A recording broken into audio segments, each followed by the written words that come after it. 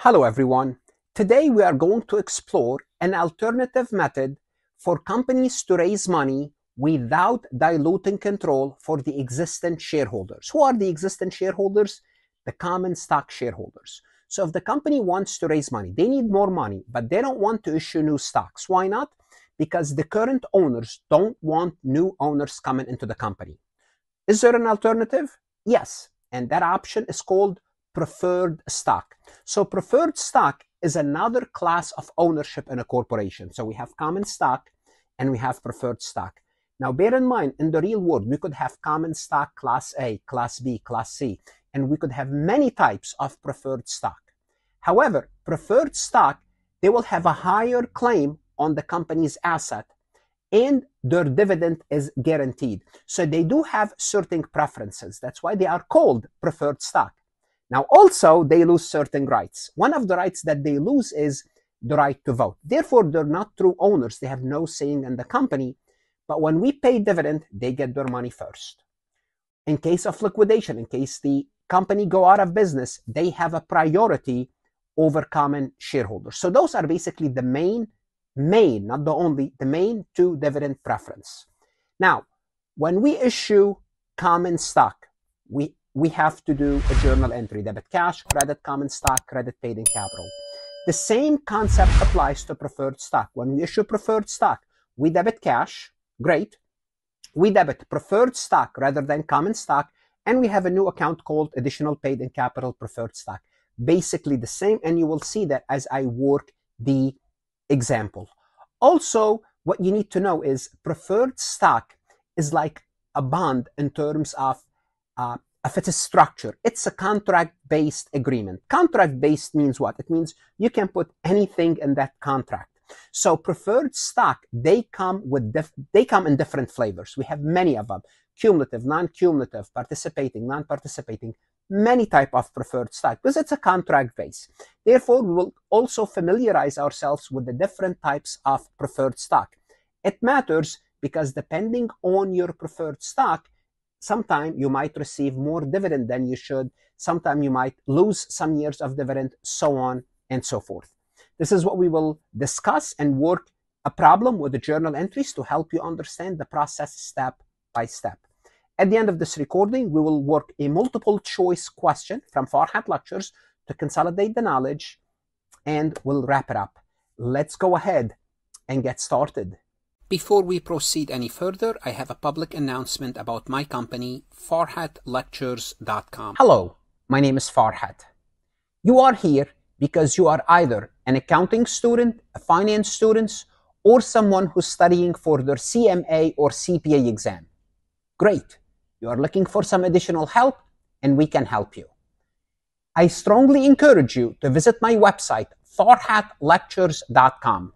I offer additional lectures, resources, including PowerPoint slides, multiple choice questions, in some circumstances, exercises, and true-false questions. Our material is aligned with your CPA review courses, with your CMA review courses, with your college courses. I offer a risk-free trial that you can try to find out whether my website can help you or not. If you find it helpful, you subscribe, you keep your subscription. If not, you cancel and your risk is free. If you like this recording, if you like my lectures, you would like what's on the website, give me a chance to help you with your college courses as well as professional certification. I hope to see you on the website. One of the unique features of preferred stock is the dividend rate and the rate preference. Remember, if you have a preferred stock, you get your dividend first. It's not only that. Companies typically declare how much you will be getting in preferred dividend.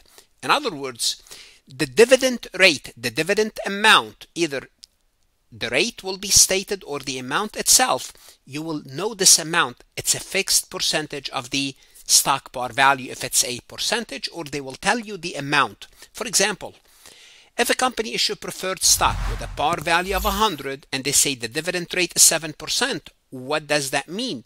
It means the par value is 100, your dividend rate is 10%. It means every time you get dividend, you're going to get $7. Notice you know the amount of the dividend. The amount of the dividend is known. And this is important because if you own common stock, that doesn't happen until the board of directors declare the dividend, and they will tell you how much you will be getting. Well, depending on how much left after they pay the preferred. So the preferred gets their money first, and they know exactly. And this makes the preferred attractive to investors who are looking for stable return because they know exactly how much they will be getting. So from an accounting standpoint, recording the issuance of preferred stock is basically the same as common stock. But let's look at an example. We don't want to assume anything here. So a company sold 5,000 shares of common stock at 102 they have a par value of 100. Well, how much cash will they receive? They sold 5,000 shares at 102. They would receive cash 510,000. We'll debit cash that much. We will credit preferred stock just like how we credit common stock.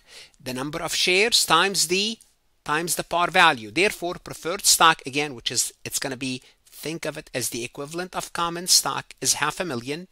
And anything that's left, which is 10,000, we call it paid in capital preferred stock, just like we have a paid in capital common stock. And just like we have a common stock, we have preferred stock and paid in capital preferred stock. So this is the entry. This is the entry to issue stocks, which is basically the same, except labels are different, as issuing common stock. So instead of common stock, the credit goes to preferred stock, along with a separate entry to paid in capital in excess of par. And this is excess of par preferred stock. Now, preferred stock, they come in many different flavors, different type of preferred stock, because it's based on a contract. So we have cumulative preferred. Cumulative preferred is what? Cumulative preferred is, you remember that $7 here that we said you are being promised. Let's go back to that $7, okay? The $7 here that you are being promised. If the stock is cumulative, if it's a cumulative preferred, it means any unpaid dividend must be paid before any dividend is paid to common shareholders. It means if for a particular year they happen not to have no profit and they miss that year, they still owe you that $7 per share. So let's say a company has a 7% dividend rate, but they missed on paying dividend for 2 consecutive years because they did not have a profit. In the third year, when the profit returns, they have to go back and pay you year 1, year 2 before they pay even year 3. So you have a cumulative. It means the dividend will accumulate over the years. Well, if we have a cumulative, we have non-cumulative. Non-cumulative means what? It means any unpaid dividend do not accumulate. So if the company misses a year of dividend, well, guess what? These are lost forever. They're not going to go back and pay you this money. And bear in mind that year 1 and year 2, they're not liability. They don't record them as a liability, just they make a note of it, but it's never a liability. Non-cumulative is simpler from an accounting perspective. There's no need to track any unpaid dividend, but obviously investors would prefer cumulative. It's less attractive to risk-averse investors because once dividend is skipped, they cannot claim it later. So those are types of dividend, cumulative and non-cumulative. Now, why do you have to know those? Because when we compute the book value of a stock, the book value of the company stocks, we have to know whether they have any cumulative or non-cumulative.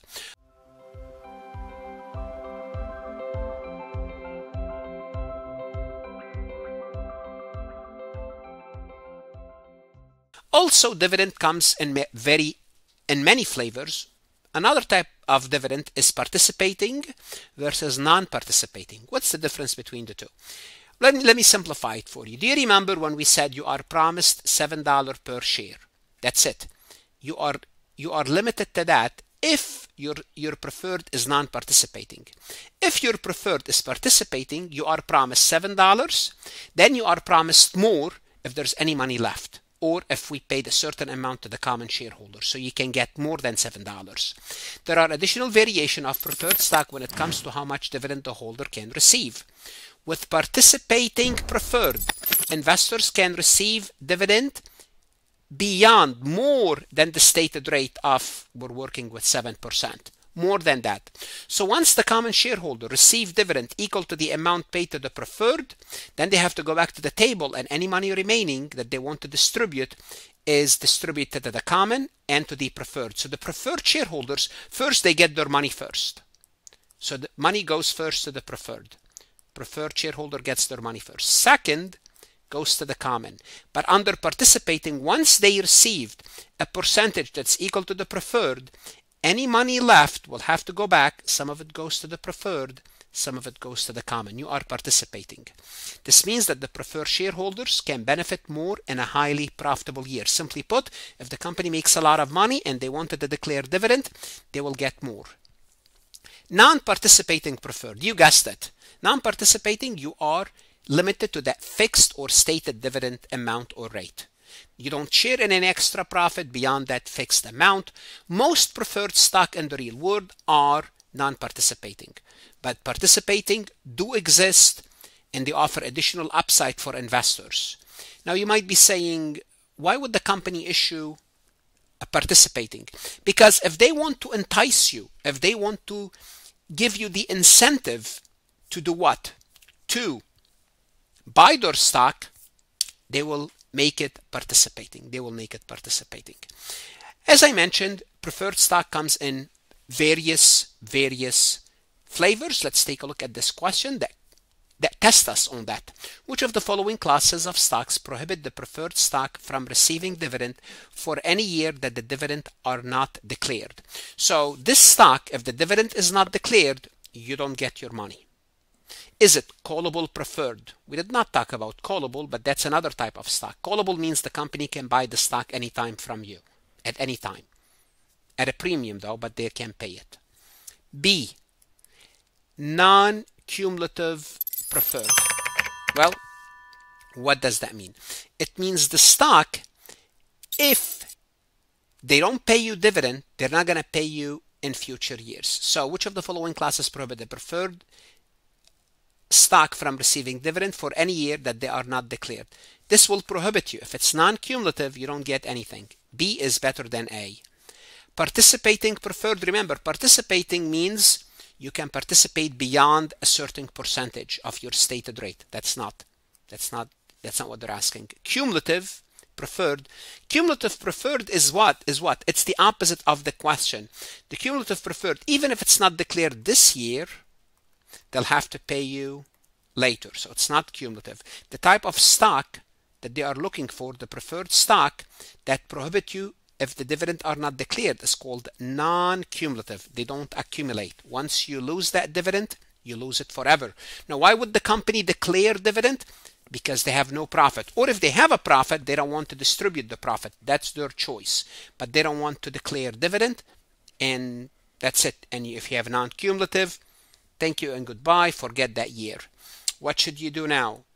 Well, go to Farhat Lectures, work multiple choice questions, look at additional lectures, look at additional resources to help you, whether you are an accounting student or studying for your professional certification. Invest in yourself. That's the best investment you can make. Good luck, study hard, and of course, stay safe.